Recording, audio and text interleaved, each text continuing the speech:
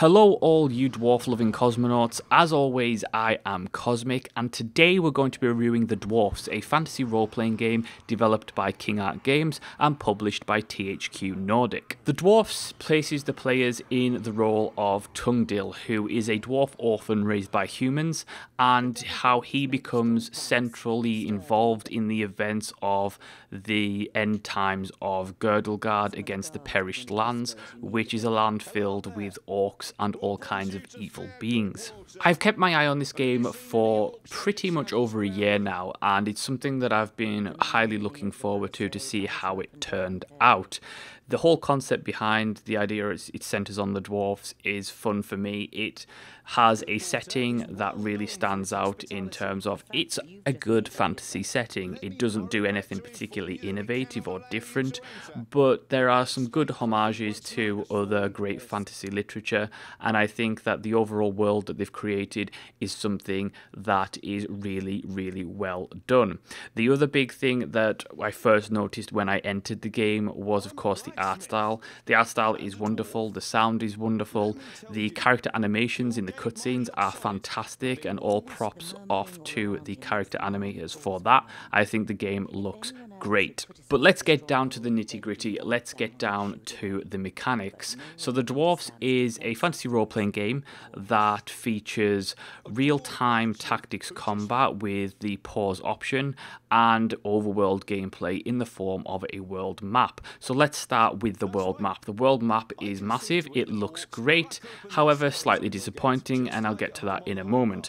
First, you are represented by an icon and you can travel via the world map to different locations. Some of these locations will have amenities such as a tavern where you can buy provisions for your party. Now, provisions are used to heal your party as you travel. You can also buy items that will have quest significance. As you travel the world map, there are side quests that don't involve going onto a map or don't involve any combat. They are story side quests, and ultimately you also have main quests that are on the world map also, that is mostly just text and voice acting and talking, and then there are some choice and consequences to be had in there. The consequences aren't going to change the ending and they're not going to have massive effects, but there are a couple of moments in the game that you have to make a decision that is pretty impactful and can mean the life or death of certain characters. A great example of this in the early game is when I stumbled upon a town when I was only a party of one, and as a dwarf I decided to help the local villagers build a better wall to defend themselves. Now, shortly after that, a orc horde invaded. Now, if I hadn't of built better defenses for that town, they would have been instantly wiped out, but because I did, they were able to hold off the orcs for an extended period of time. So you're talking about choice and consequences that have that kind of effect. But let's get on to the good stuff. Let's get on to the combat, because combat is something that you're going to be doing a hell of a lot of in this game. The first thing I wanted to say is hats off once again to the character animators. They've created characters and enemies that move with a sense of realism and a sense of fluidity that really does make the entire combat feel very, very good. The problem is that you also have a system that, while looking very nice and looking very fluid, it also feels chaotic. There's a lot of things going on. There's a lack of accuracy with certain movement, and that can be a little bit of a problem. The good side about the combat is the fact that it is a real-time system with a pause option, and you can pause the game at any time to issue commands to your party. Party members have 3 abilities each. They can learn more than 3 abilities, but you can only ever equip 3 abilities to take into combat with you. And you can use those abilities with action points, and characters will gain action points over time in battle. The most fun thing about the dwarfs in the combat, however, is the fact that you always face overwhelming odds, to the point of you sometimes have to run. The orc hordes that you face are massive. They have multiple enemies including small orcs, big orcs, giant ogres, elves, that kind of thing. There's a multitude of enemies, each with different ways that's best to take them down. So you're always having a multitude of characters on screen. Your warriors are always surrounded, which makes the combat feel tense. It makes it feel chaotic. Things can go wrong. You can get surrounded and encircled, and then you have to use your tactics to get out of there. The characters have a wide range of abilities that are all fantastic. Like, for example, one of the characters has the ability to leap up ledges and leap into a massive group of enemies to spread them out. You can use the environment to kill enemies, so you can push orcs off a bridge, and it all works very, very well.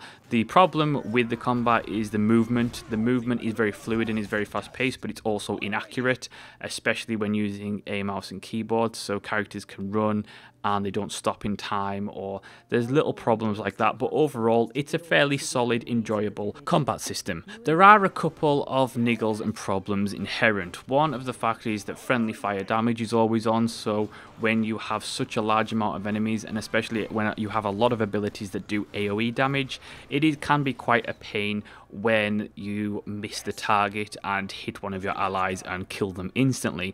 That is a bit of a problem.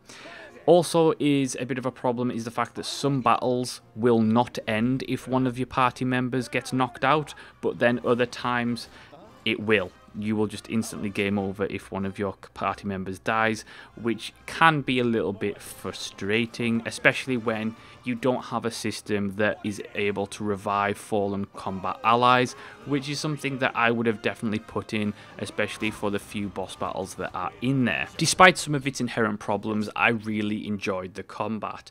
The idea of facing mass orc hordes and pushing a group of orcs off a cliff into a giant crevasse never really got old, and I really did enjoy it.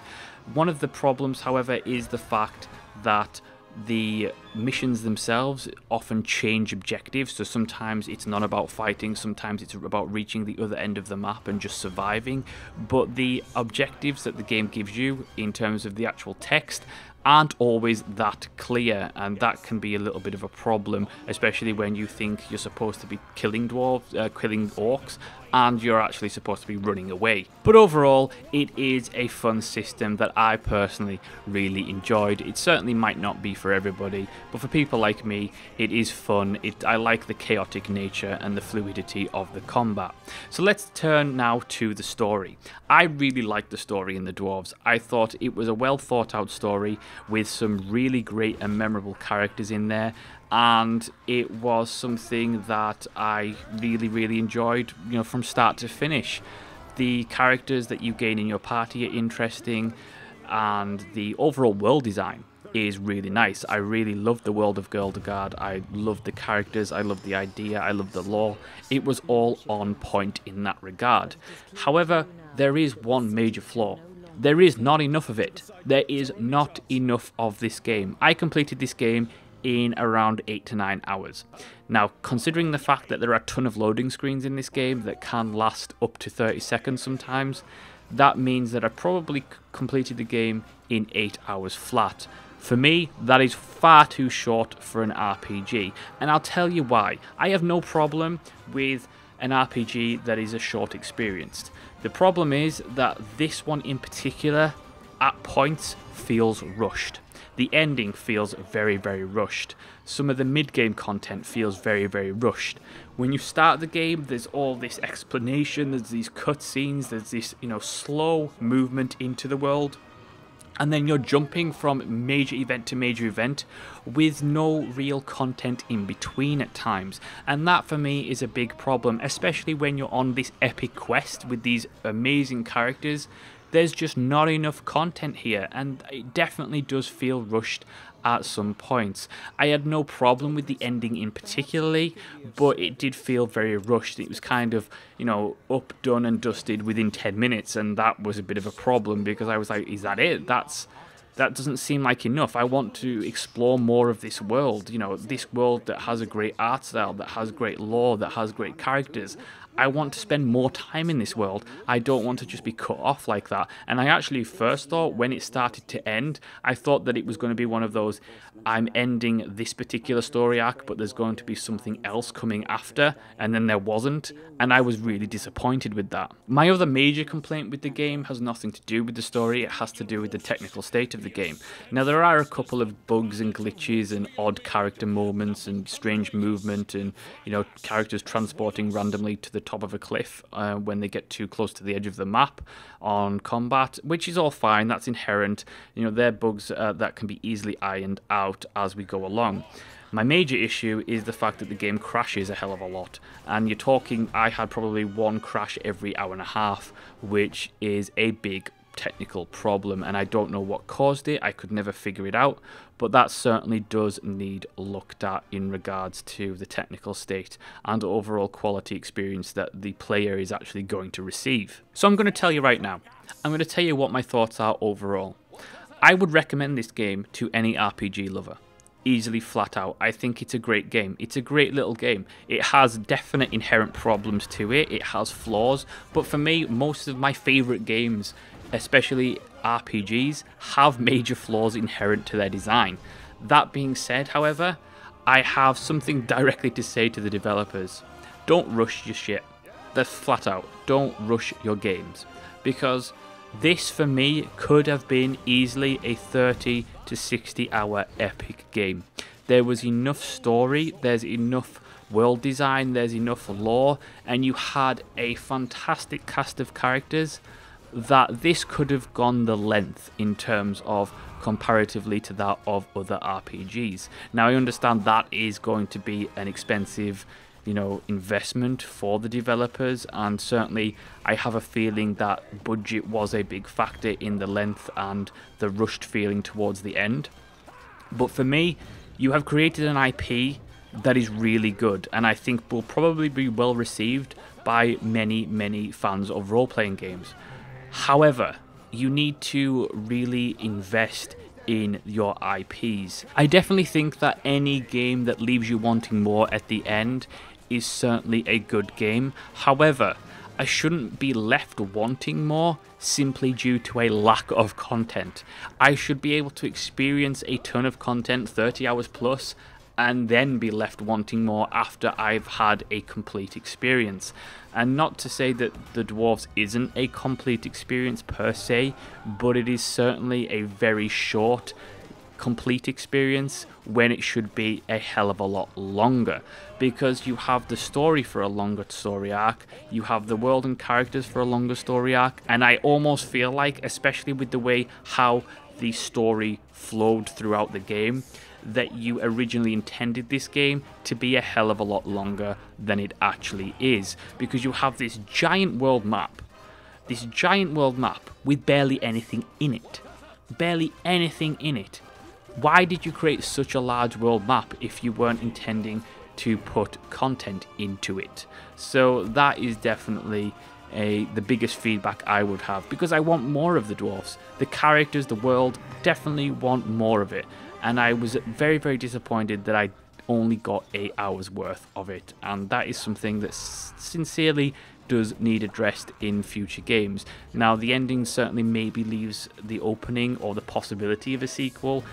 It's not like a cliffhanger ending or anything like that. It's just something that will probably leave it open, the door open, if they get, you know, a good successful sales record and try to take a look at the IP again. But for me, I heartily recommend it. I think it's one of those games that has a lot of good points. It has a few flaws, but is a game that is very charming at its core. And it's certainly, for any person who likes dwarfs in Lord of the Rings or anything like that, or someone who likes RPGs, you know, who with real-time combat, with the ability to pause, games like, you know, Pillars of Eternity, things like that. It's very different from that, but it's certainly fun enough to keep people occupied for the 8 hours that it will take you to complete it.